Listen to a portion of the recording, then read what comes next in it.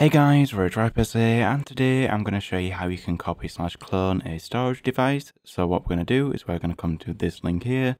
The link will be in the description, and we're going to download the minitool partition wizard. So we're just going to click the free download button here, and then it will start downloading the installer.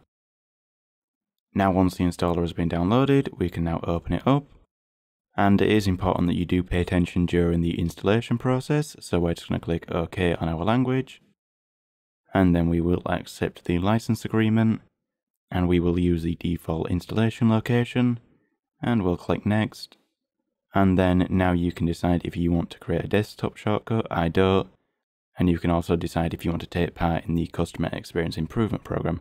I don't want to take part in that either, so I'm going to untick both of those and then click Next. Now it is important that you do pay attention on this screen, as if you don't untick this box down here, then Avast antivirus will also be installed along with the minitool partition.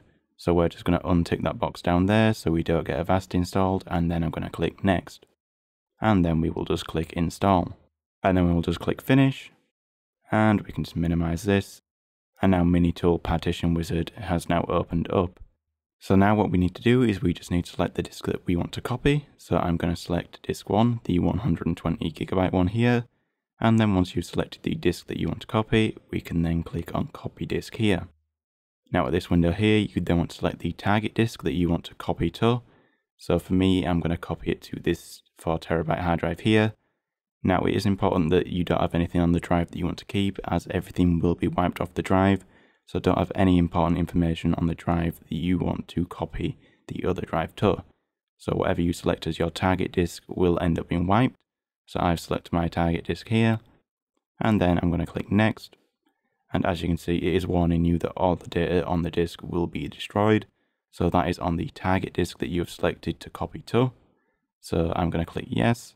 So now you can select between two different copy options. So with option 1, that will just increase the size of the storage partition. So as you can see here, that will make this partition only be 2% used, as it will increase the size of the partition, as the disk that I'm copying to is much larger than the disk I'm copying from.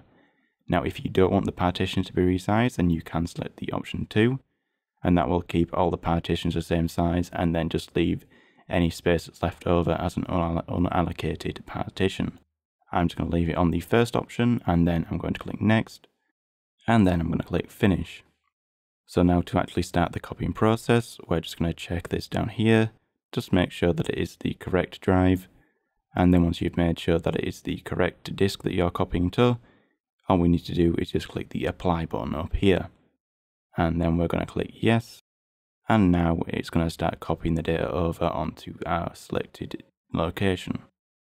Right, so now that's finished, all the data should now have been copied over onto the drive that we have selected. So guys, that's going to be it for this video. If you liked it, don't forget the like button. If you disliked it, hit the dislike button. Subscribe for more content like this, and I'll see you another time. Bye.